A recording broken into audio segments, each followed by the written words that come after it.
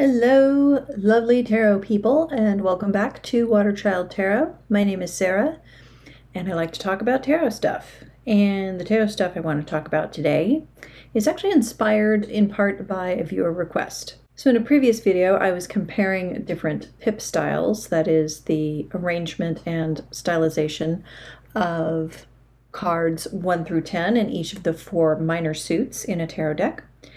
And Robin over at Toadstool Tarot remarked that he was surprised I hadn't included any decks that mashed together traditional playing cards with tarot cards, because he and I have a affinity for this kind of conglomeration. And the reason I hadn't done that was because I think these are a little bit in their own ballpark. So it would have been a little bit outside of what I was talking about in that video to include the playing card side of things. But because I have several decks that do this, I thought that was actually a great suggestion for its own video, so here we are today.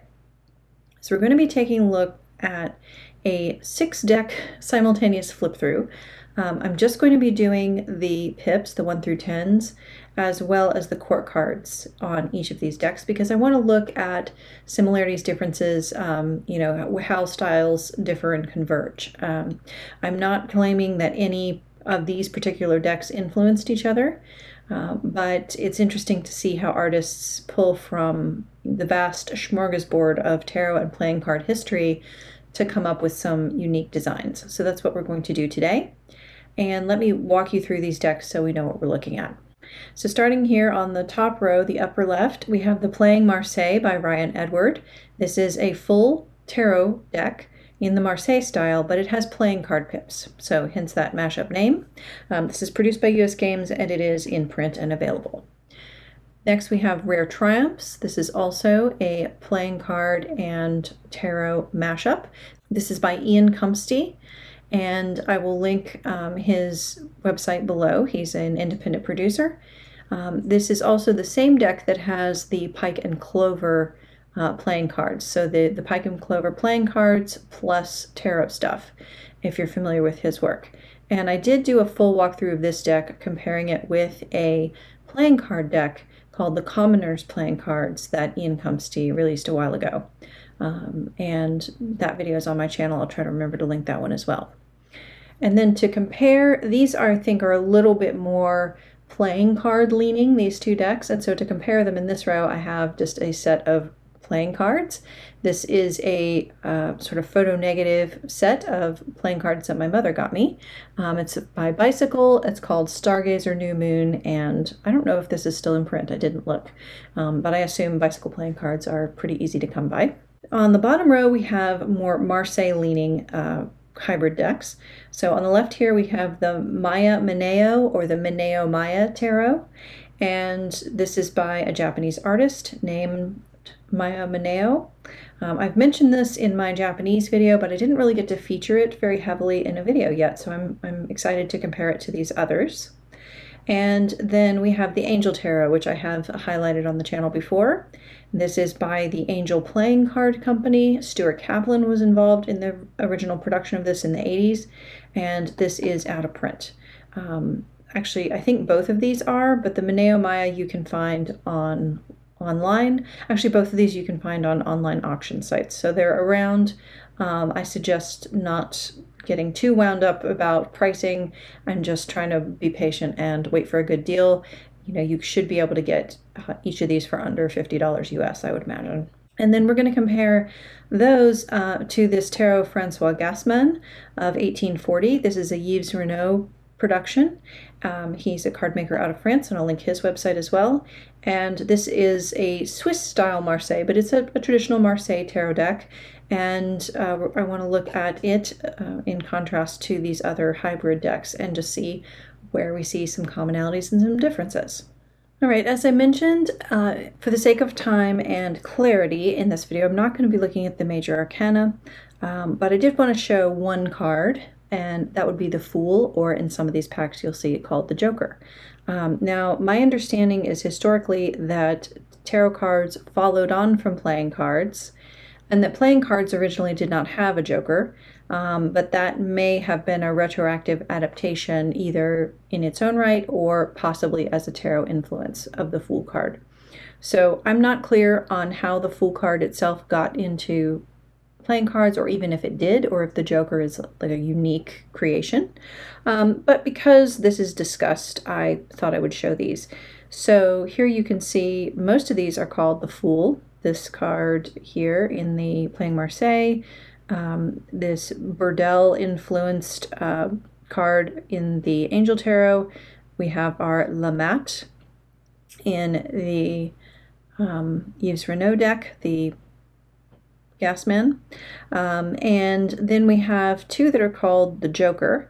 So in this deck, the Mineo Maya, and she does look like a Harlequin type figure. And we actually have two versions, one with red accents. So we have two Jokers in this pack. We of course have a Joker in our traditional playing card deck. And then here, Ian Cumpstey has renamed a number of the majors, and this is one of them. So he calls this the Wanderer. There's also an unlabeled card that could be the Fool. It's a person sitting on the ground playing a lute in front of a crumbling wall. So, but because this person is walking and they have a staff, I pulled this one as our example since so many of these do have staves. So let's talk about deck order. I think a lot of us that first learned to read tarot with an RWS system, a Rider-Waite-Smith deck, and either Waite's writing on tarot or some derivative thereof, which most guidebooks these days are. We learned the suit associations with elemental associations, right? Fire, water, earth, and air would be wands, cups, swords, and pentacles or coins or discs, respectively.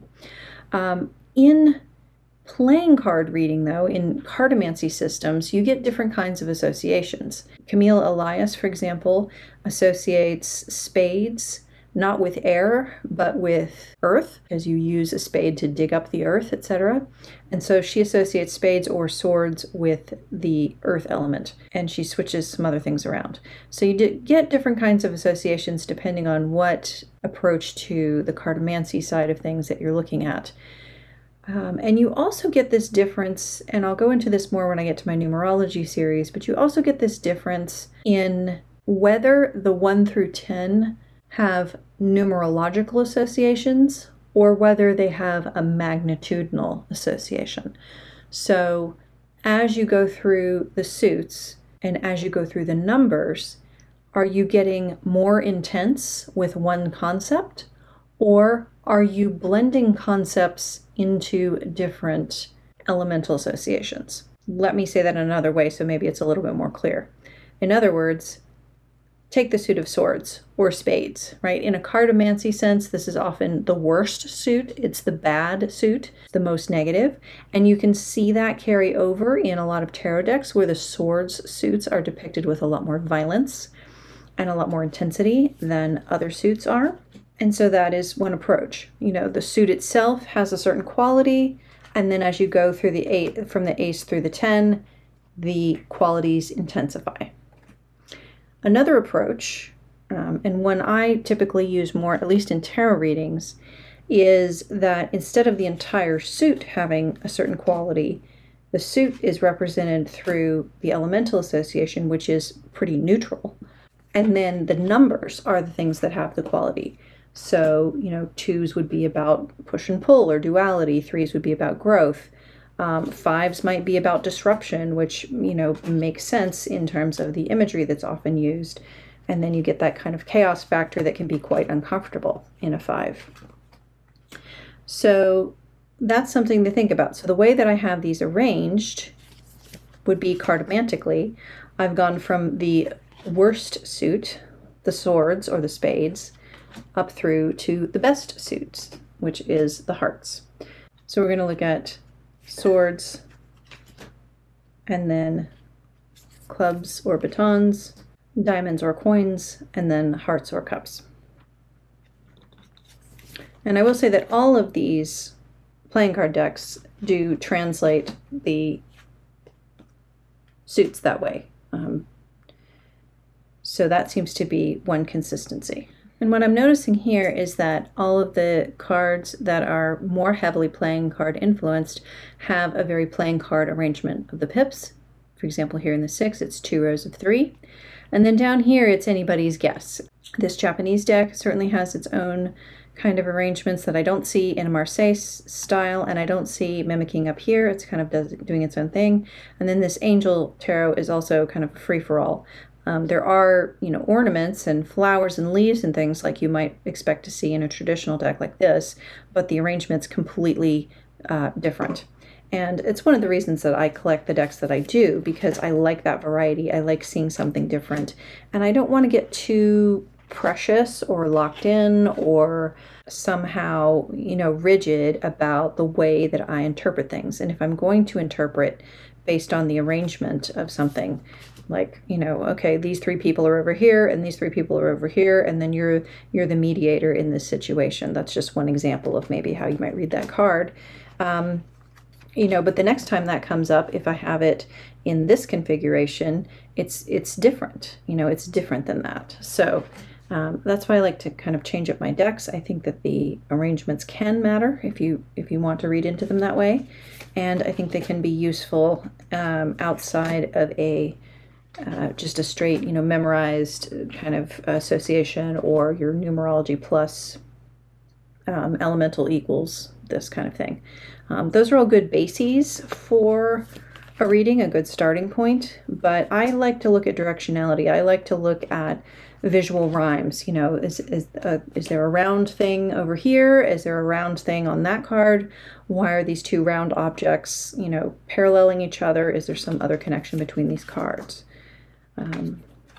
You know, or is there a pointy triangle pointing to the left? Okay, well, what is that pointing triangle pointing to? You know, what's over here in the reading? So I use a mix and match approach when I do readings. So here's our first set of court cards, and here we have pages, traditionally pages or valets they would be called, as in this card here. And then, of course, in playing cards, they're typically called jacks. So we have a jack here and here, and then we have a page here. And I do love the Mineo Maya. It's so elegant, and it's so different from anything else. So we have the jack, and then we have the knight or the cavalier. And of course, there is no knight or cavalier card in a typical playing card deck, so there's only 3 court cards in the playing card deck, but then all the rest of these have 4.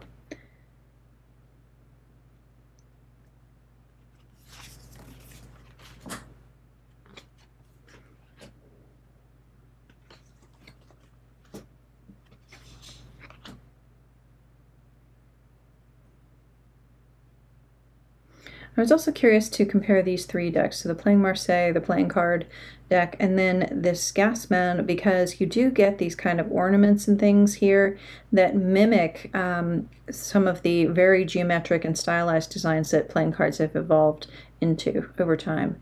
So keep your eye on these 3 as well as we move through, especially the court cards.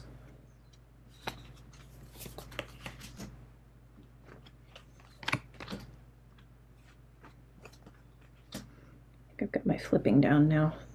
It's hard to like talk and flip 6 things and make sure you're still on the same card all the time. All right, so as promised, we're now going to go into the wands suit. So if you were doing degrees of unpleasantness, it would be slightly less unpleasant or slightly less unfavorable in the clubs or batons position. Here we have a very traditionally Italian looking club, this kind of sawed off tree, and you get that here and here as well.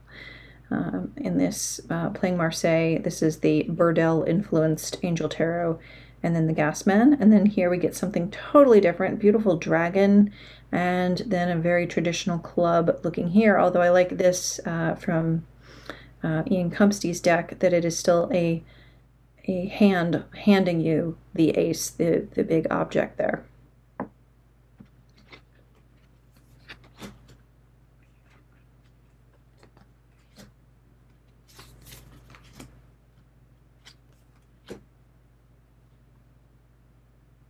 And you'll see that the Marseille pattern very much differs from a traditional playing card pattern in this particular suit.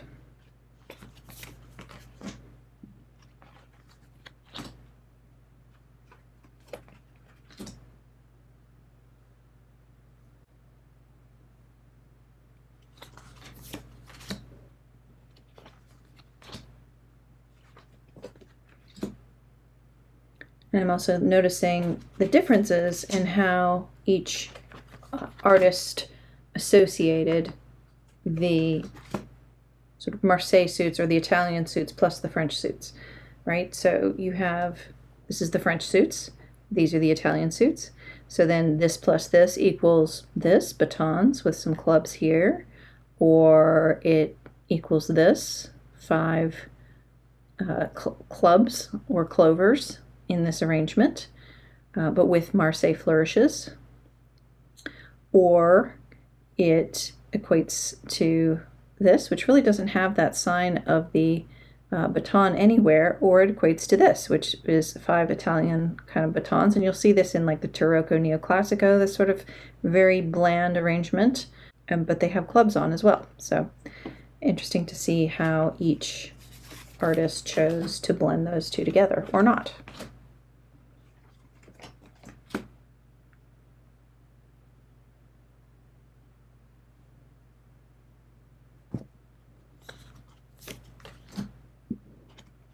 And you'll notice that Ryan Edward did not put any numbers on his cards. You just have to look at the pattern. That's how you would quickly be able to identify that card.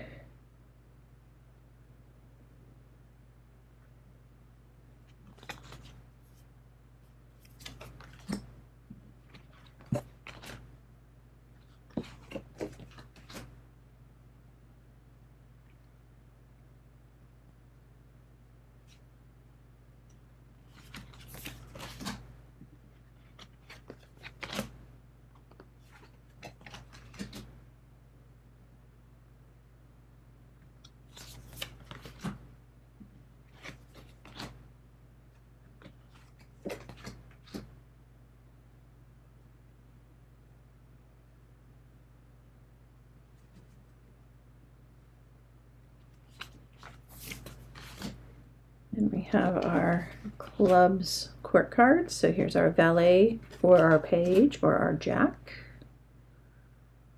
I love this outfit. I would love to have this outfit in all beautiful autumnal colors. Looks very comfy to wear.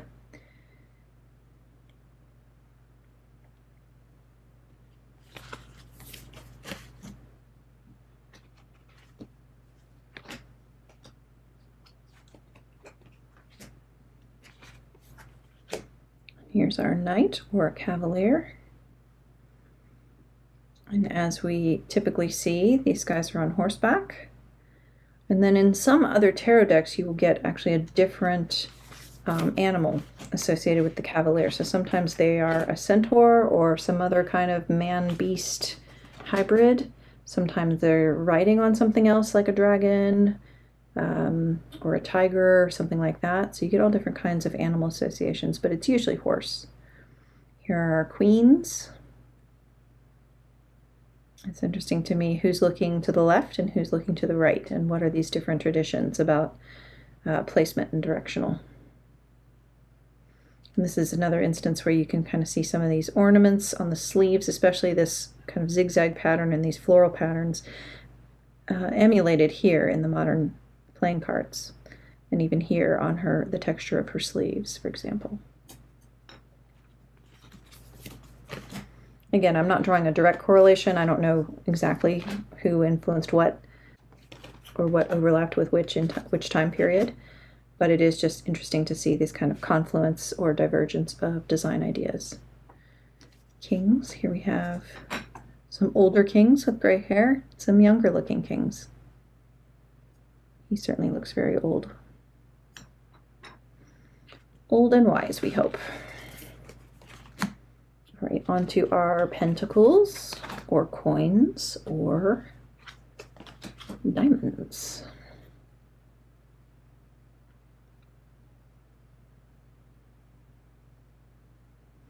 Interesting that you get these very elaborate aces on the Mineo Maya. And you have the suit association here.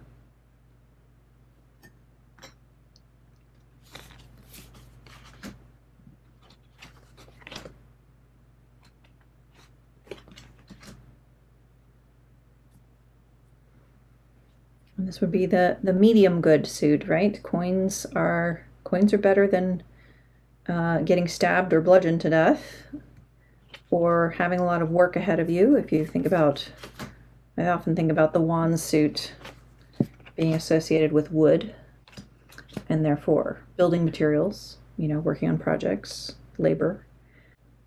So money is maybe more highly valued in our capitalist society than labor is.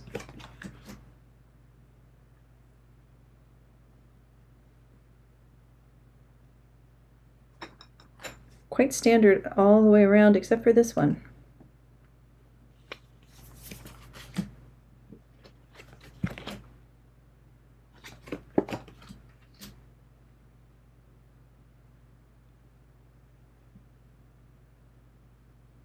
And these are all in a similar pattern with the four corners and then a central figure.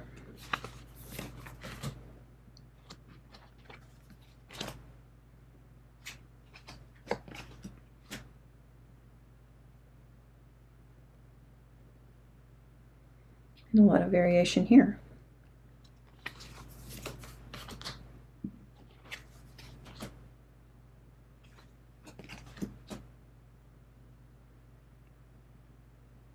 I know that Rachel Pollack had written in one of her books, I think it was in Tarot Wisdom, that in one of her tarot classes they were looking at the Three of Swords card in particular, and she had the students draw 3 swords. You know, not based on any particular card or presentation, just draw 3 swords. And people came up with all kinds of arrangements. And so I like to think about that, you know. If you change the arrangement, does it really change the meaning? I don't know. Maybe it does. Or maybe the number is the most important factor and the arrangement is sort of secondary to that.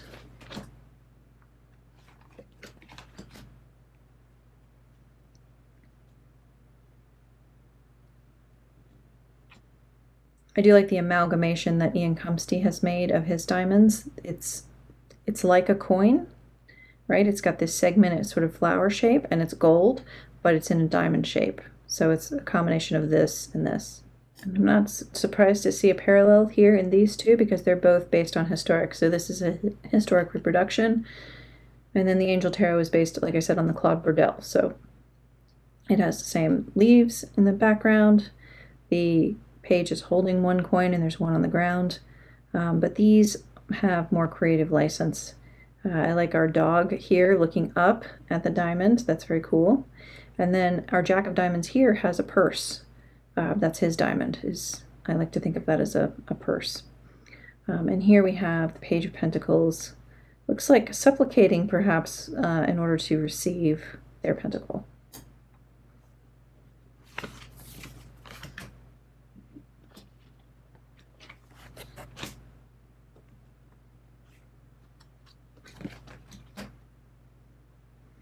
I mentioned different beasts. This Mineo Maya certainly has that. This is a different sort of creature here.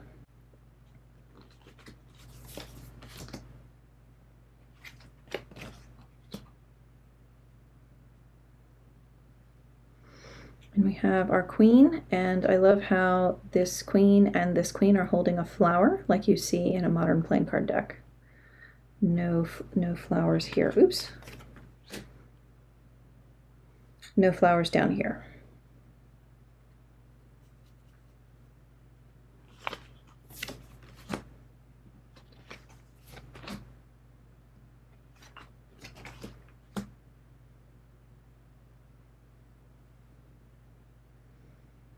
And again, our kings, and even though these are shown to pointing to the left and these are 3/4 and to the right, you still get that cross-legged posture with the right leg crossed over the left. I also love these guys. You have this kind of playing card thing here, which you see sometimes on full-bodied playing card decks. you can see that little diamond shape in the hose of the leggings.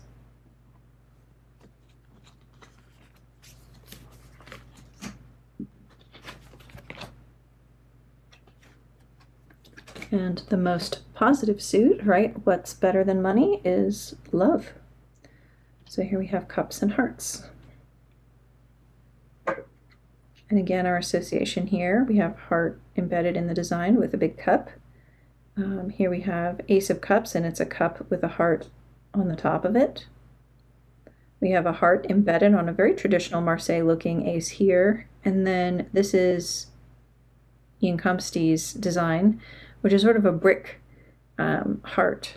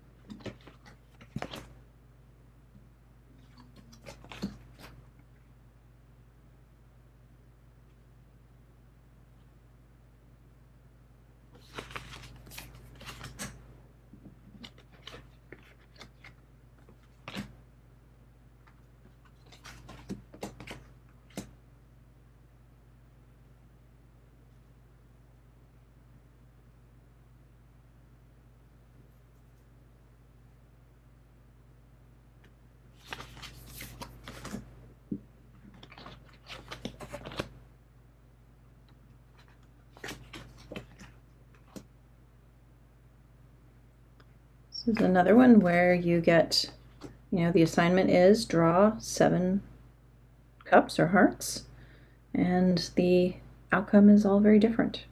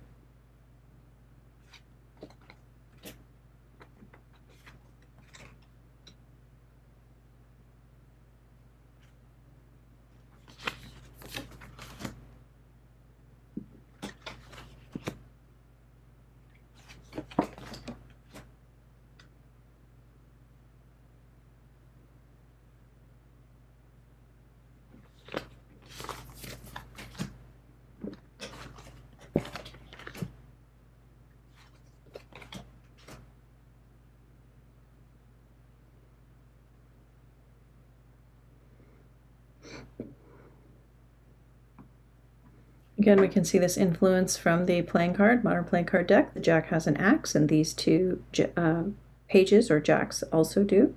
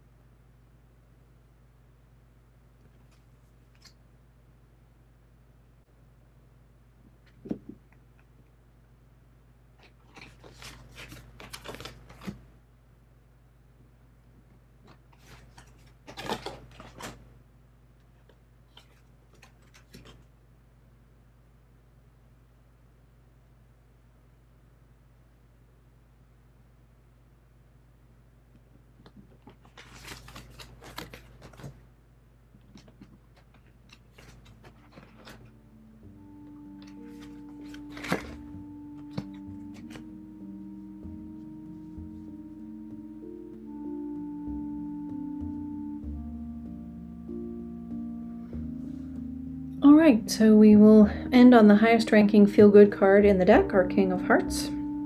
Thank you again for watching this video and being here for this exploration with me. I'm curious what you noticed, what leapt out at you, maybe that I didn't point out or didn't notice myself. I would love to hear your thoughts. Which of these do you like best? Which do you think makes for the best type of reading deck?